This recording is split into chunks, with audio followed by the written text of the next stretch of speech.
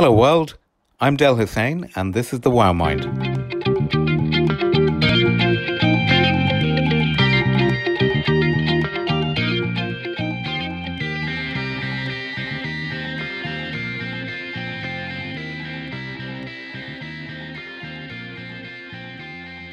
Today I'm at the headquarters of And and I'm with Simon Brown, a cultural innovator, really. You have been looking at fashion, you've been looking at design, you've been looking at architecture, you've been involved with music, you've been involved with film, and just creative pursuits. And I think your influence has gone from here to Eastern Europe into Los Angeles. What would you describe how you began out doing? Well, originally I started art directing magazines and just wanted to produce graphic design that represented the culture of the time. And whether that was music or whether that was fashion, it was the same thing, really. So the magazine format was really, for my generation, that's where you go and read about cool stuff, either the fanzine or anything. And I didn't really realise at the time, but that's what made me realise culture is where I want to be and how I want to communicate with individuals. It's not until now that actually I've tied up all the loose ends and put them together and realised as a graphic designer, you don't have to be limited to one format. And I think that's what I've successfully achieved, is crossing all of those boundaries. From originally I cut my degree course, and we haven't spoken about this, but I cut dub plates of people's opinions, and it was called Silent Voices. But I went and literally looked in the yellow pages and picked out people that I just wanted to talk to and asked them one question: what was on your mind? And a lot of people said very little, but there was a few nuggets of really wild inspiration. And then I cross-pollinated that with really successful people from actually from the rave scene, who gave their opinion about what was going on. And it was really lovely to hear these voices come together. And I put that to one side, and now I'm actually most probably in all essence going back to that idea of communicating other people's agendas, and now even more so my own. Amazing. So when I look at what you do, Si, you are, I suppose you're taking the idea of identity, of culture, of even celebrity a little bit, really. Yes. And you're saying, I'm going to take all of that stuff aside, and I'm going to move it aside, and I'm going to embody it into an ampersand sign, into an and sign. Yep. And what I think in the discussion I had with you before, you said to me, well, look, if you think about it, just even 10, 15 years ago, you didn't really think of the at sign. Yeah. You know? And now it's in everything. It's so important, really. If you want to get on the internet, you need at somewhere. It's a destination. But then and is also in there. And whilst you're not necessarily trying to parody the two, you're trying to say, well, look, this is a close association that brings things together. Well, I think at 21, I started the company, and with another creative who's a guy called John Link, and we came up with a name, and the name came out of working with Rem Koolhaas, and it came out of the fact that we needed a name because it was going to go on the front cover of the book, and we didn't want to call ourselves something like Lincoln Brown because that just sounds weird. So we stuck with and, which came out of an architect in a lift, a very famous architect now, using that terminology all the time. And we looked at it and we said, well, if we're English, we would say etc., etc., but and is the summation of the European version of being together. There's never an end to it, and that you can collaborate. So it's always in an idea. There's always and it's everywhere. It communicates and joins so many things together, as well as being this. So it's like this multi-hyphen anyway. And if we were to be graphic designers, what better than the 27th letter of the alphabet, which it formerly was, to go, well, Brilliant. Actually, we are designers. We now actually have a symbol instead of just a name. We've actually got a logo type that actually is identifiable, and then we can have ownership over it as creatives, but we can also let it go because it belongs to everyone else. Right. So when you take something like that, and initially you got that as an identity, and you thought, well, look, this is a unique identity that's not owned. Yeah. And I will add it to my company. And your company did really well. You were doing work with BT, you're doing work with Vodafone. Yes. You were doing work with lots of big brands. And you were doing work with, I think, some stunning design leaders, like Rem Koolhaas that you mentioned. Now, all of that, you were building their culture and you were looking what they're about, reinterpreting it into something almost before the web started. Yeah. And giving ideas for creative outlet, bordering on, when I look at your books, and you produce lots of books, when I look at your books, they're bordering on anarchy, really. They're really throw caution to the wind about following any kind of like set format. And you...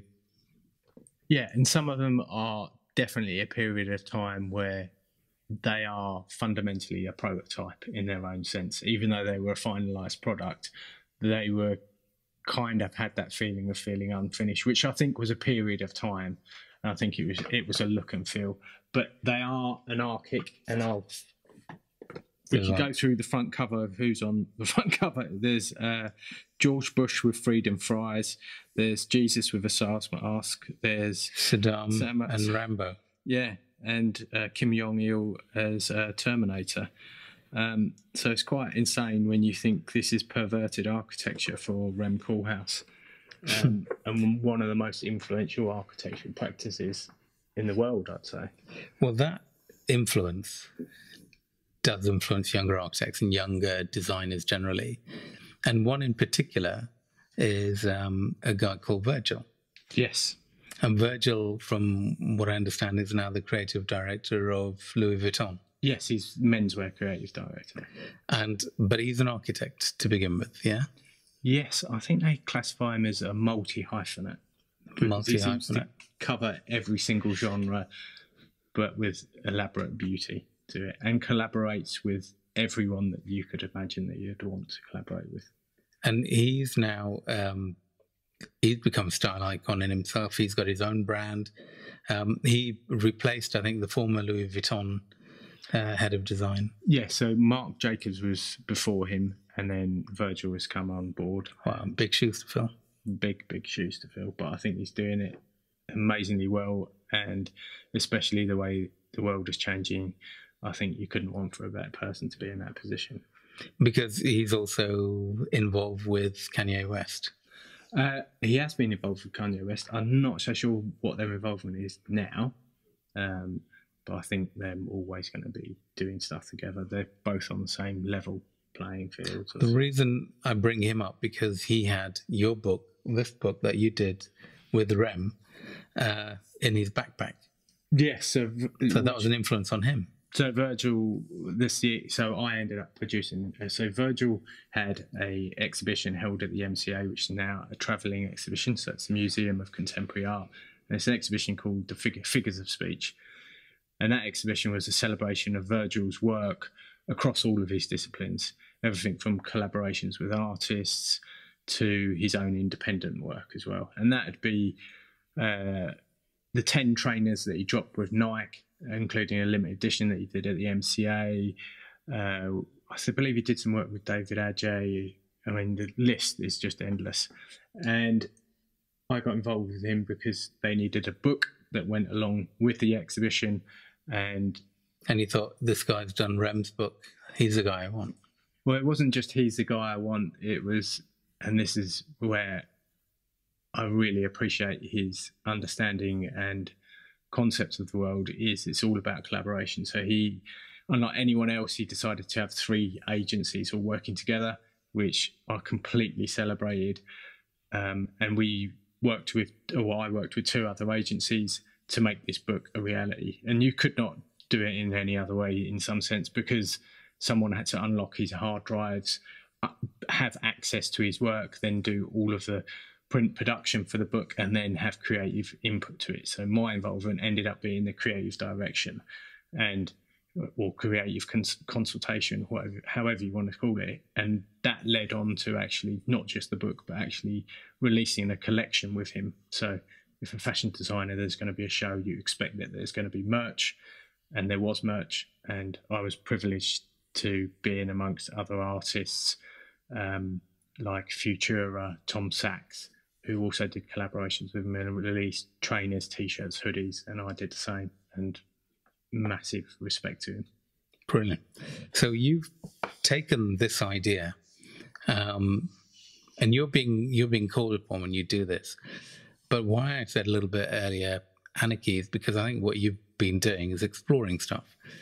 So talk to me. I know, Simon, you went around, and behind us here is an and sign, crudely cut in polystyrene. What's this all about? Let's first off, this won't matter in the podcast. It's a bit squeaky. Maybe you can hear it. Sometimes it talks, it doesn't really. But it's actually this way around. So the idea was, I had an opportunity to go and be part of something that was really magical, and I thought, actually, I'll bring my own magic to a part of New York.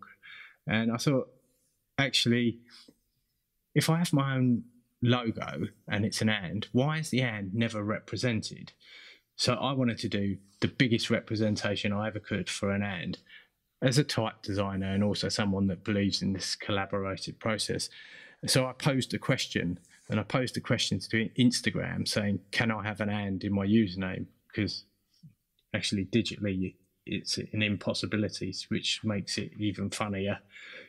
So I carved an and, a human-sized and I took it as a piece of sculptural graffiti that was, if I'm going to go with my logo is going to be as big as everyone else's and be part of something. And it's going to be the size of a piece of graffiti that actually I leave at the end.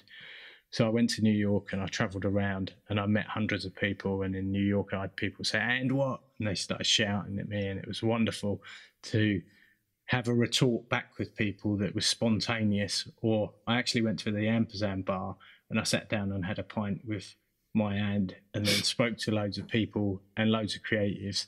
And since then, what I've realised, and if you go on my Instagram, you'll see that 50% of the content that I post is actually not my content. It's other people that have become part of this family or a movement, however you want to call it.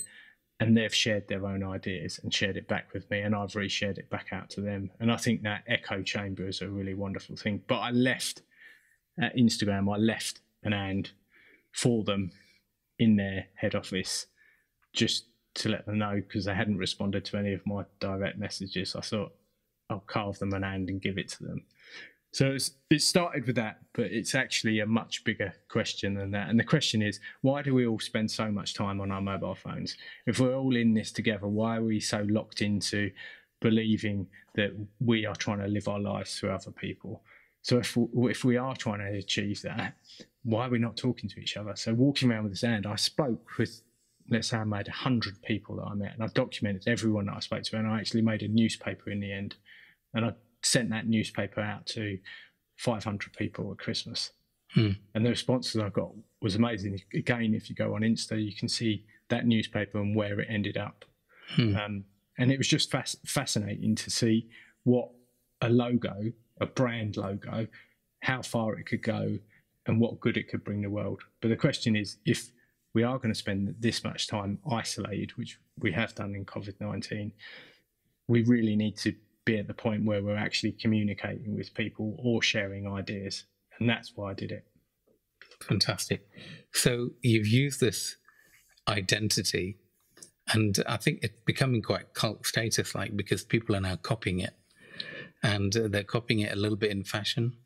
They're copying it a little bit in graphics.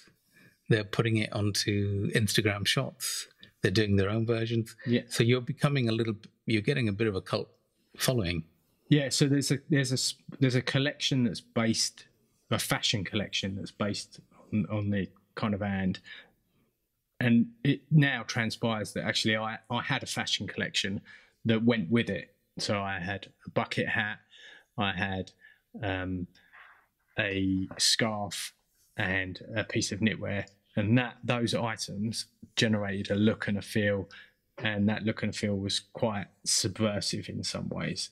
And the shots that I went and took and documented it were getting on top of buildings, perceivably doing things that might have been seen to be a bit tricky. But yeah, it was good times. And I think people are involved in it. Yeah, absolutely. And when it's interesting, you said it's a bit subversive. What kind of image were you trying to give, or was it an image, or what angle were you going for? What feedback were you expecting? So I always think it's hard when I don't necessarily want someone to look at me and to understand me. I've always been someone that sits back slightly from the crowd. So I'm not someone that's actually, you might not notice me. And this was actually an opportunity to go, I want to be noticed. I want to be part of these things. And having the fashion, that's what changed me. And I was like, actually, this is where I always wanted to be. And I'm sure there's loads of other people who want this as well. We all want to, when you're 12, 15 and you're listening to rap or whatever you might be listening to, whatever you're into, you'd be like, I want to wear that. I want to look like that guy off Slipknot or whatever it might be. And you might dress up like that in your bedroom until your parents go, you're not going out like that. This was the opportunity where I could go out like that and then inspire other kids that could go, yes, this is something that is brilliant. Like, it's just something that catches my imagination and I can bring something to the party. So with this idea,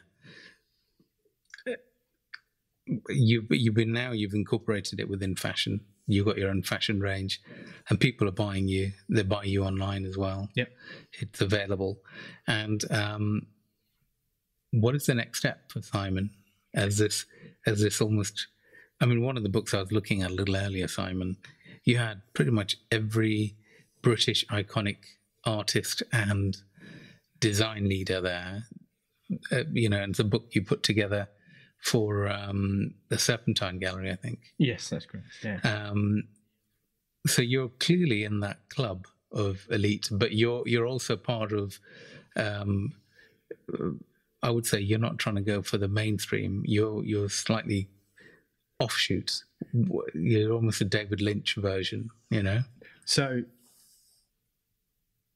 it's strange, but people ask me and they say, "Well, now you're doing fashion," and I actually see it as not just doing fashion. I see it as producing actually objects that are based from really solid ideas, and ideas that are actually going to inspire cultural change within society. And I think some of it is questioning. So having change forcing change to happen does not mean that you walk out the door and club someone over the head and say, you must believe in this. It can be quite subtle in a way that you actually question why society is a certain way. And then you lead people to raise their own questions and believe, why is it actually like this? Or why is things changing? Like, or why should we be thinking in a certain way?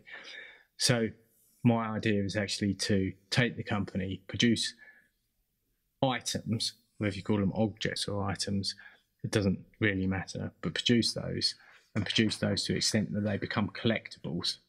And the and will be a big part of that. Take those and drop those into society as a nugget for change. So if you're now looking at the future, what does the future hold for Simon? What is it that you want to do next? What would be your goal going forward? Because the way I see it is you're in the heart of a time, the London, if I can call it this, the London Shoreditch time. And you probably embody all of that in the way that the Manchester scene embodied Oasis. I think as an artist, this time that we're in now of London, East London, becoming very iconic around the world. I mean, I was in Shanghai, and I was in a restaurant in Shanghai, and it was, somebody came to me and they said, "Where are you from?" I said, "Oh, London." And they said, "Oh, Shoreditch." And how weird, of all the places, not Knightsbridge, not Buckingham Palace, not Harrods, Shoreditch. And I said, "Why do you say Shoreditch?" He said, "Because that's the coolest thing coming out of London now." And it's because it's a cultural identity that people can align with, and it's about reuse and change. The change of maybe an area that's been run down, rejuvenated, reborn, and with it, finding new identity. So, out of a personal take, really, and where I would see myself in the future and where I'd love to be, is I would love to help build a collective of people together. And however you call it, you might call it a gang, you might call it a group, you might call it a gag, or however you describe it, it doesn't really matter. I'd like to have a group of people that work together collectively on building ideas that are going to change the world for the future. Brilliant.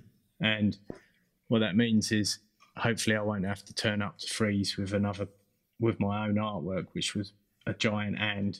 So I took my own piece of art to Freeze and then left it there for them.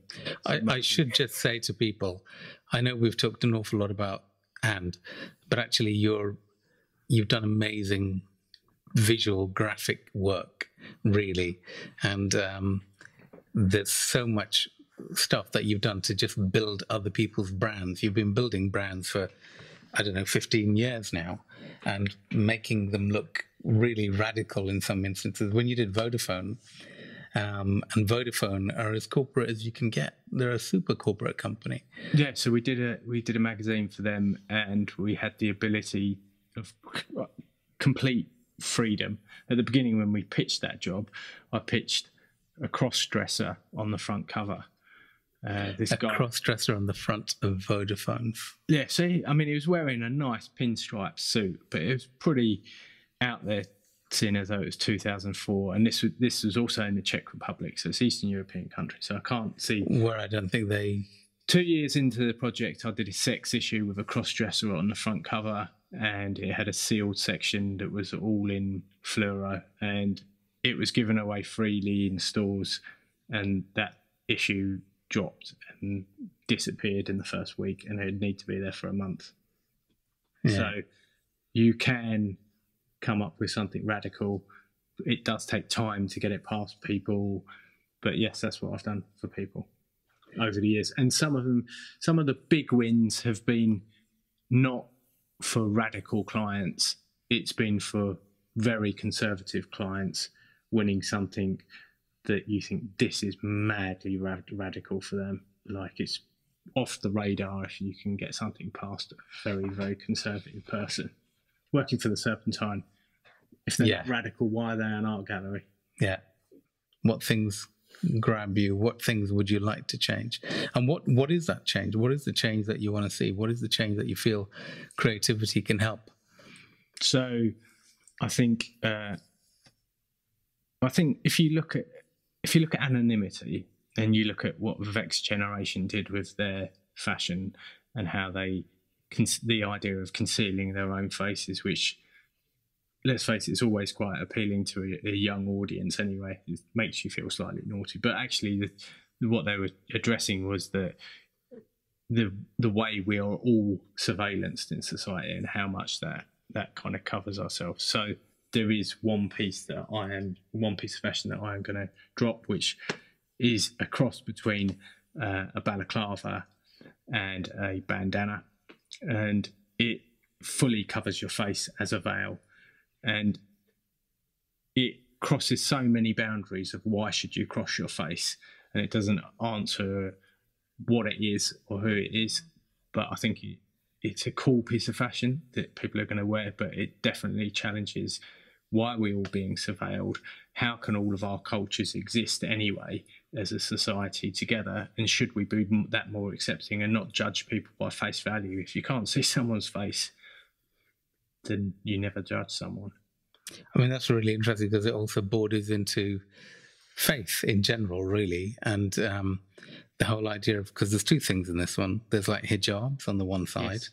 where there's an argument that Europe doesn't particularly like having hidden identity.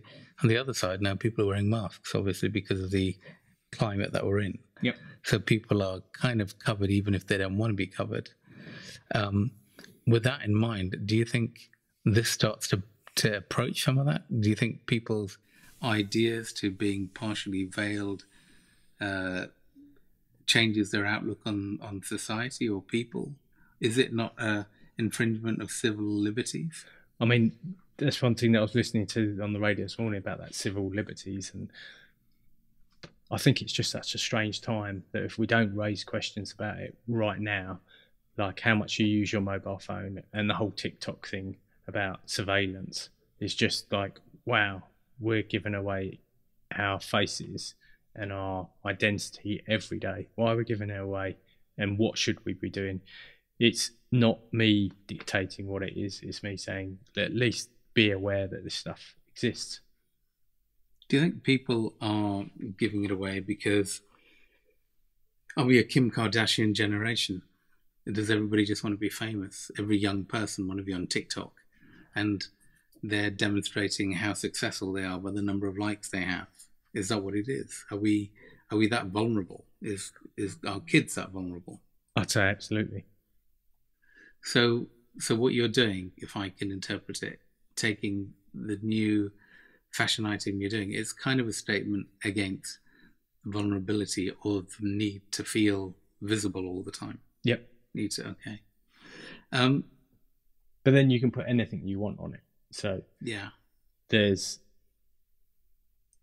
multiple versions of it, multiple graphic versions of it, and I think I'm going to drop 5 different designs, which means, I might even eventually drop limited edition ones, single one-offs.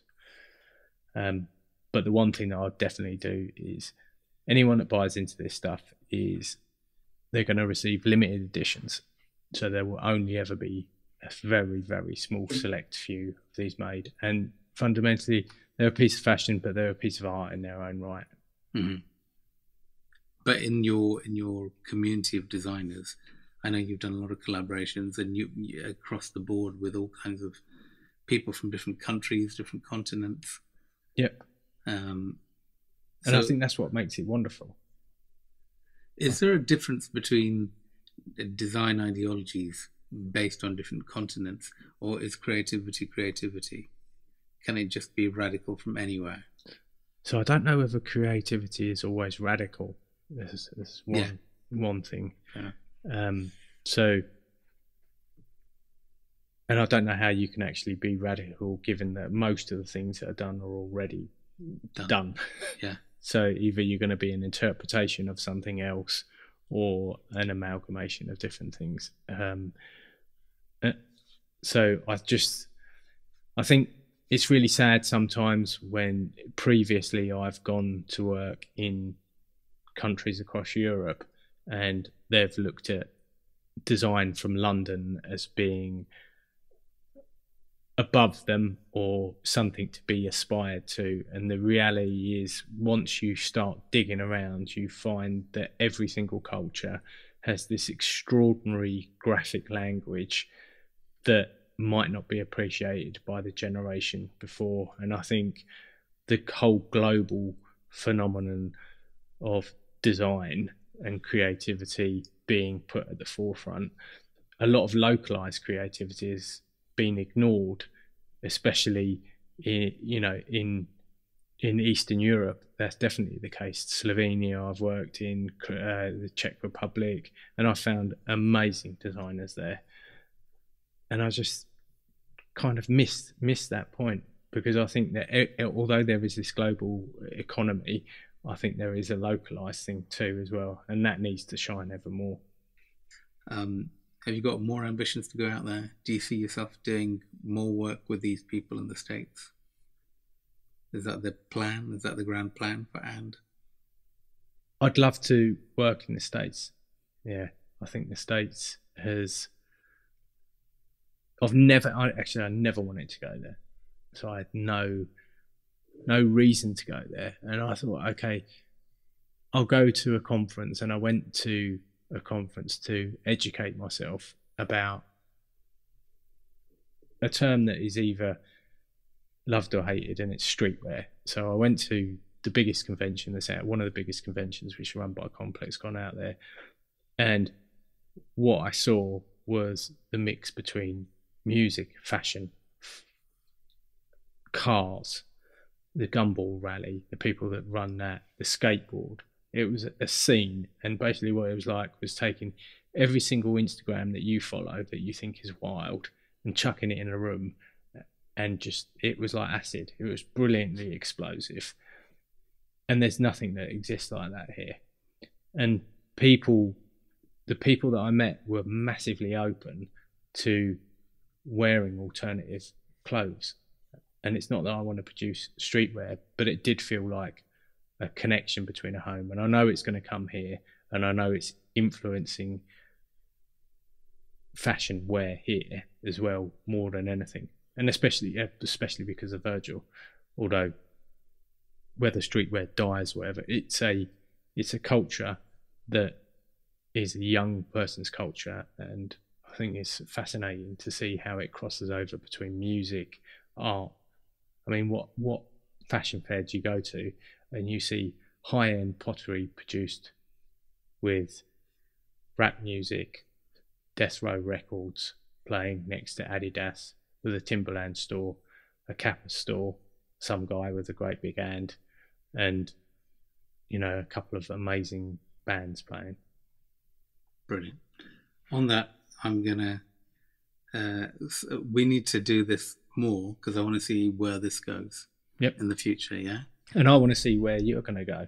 Well, look, thank you for doing this. This is really, it's a dialogue to talk to just people doing things. What you're trying to do out here, Simon, is establish an identity, a brand, which is really off the wall, and it's really caught an imagination of what I'd say a creative community. And I think taking that, there are two ways you can go with it.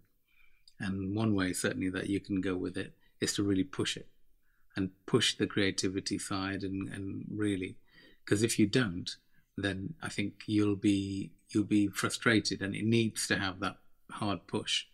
You know, I can see it. And when I look at the people that recognize you, for example, you know, you work with OMA, Rem Koolhaas, the biggest name in architecture, really. He's up there. He's one of the top 3-4 big names in the world. And he's constantly, you know, he's on your speed dial. You're doing work with him, books with him, organizing exhibitions with him. And he sees what you do. And then you're doing the stuff in LA. You're doing all your stuff that you're doing in London, music, fashion. I mean, it's kind of endless. And it's really, you're on a journey. And it's really a quest to see when you feel a certain amount of peace of where that journey is going to take you. Yep. Yeah. That's a good piece of advice. Yeah, you just got to keep going. And I'll keep you along posted on the whole journey. Thank you. Well, I'd like you to. Thank you, Simon, so much for this. This My is pleasure. one of our early talks, but in a couple of years' time, we'll be doing another one of these. Fantastic. Cheers, Simon. Thank you very much.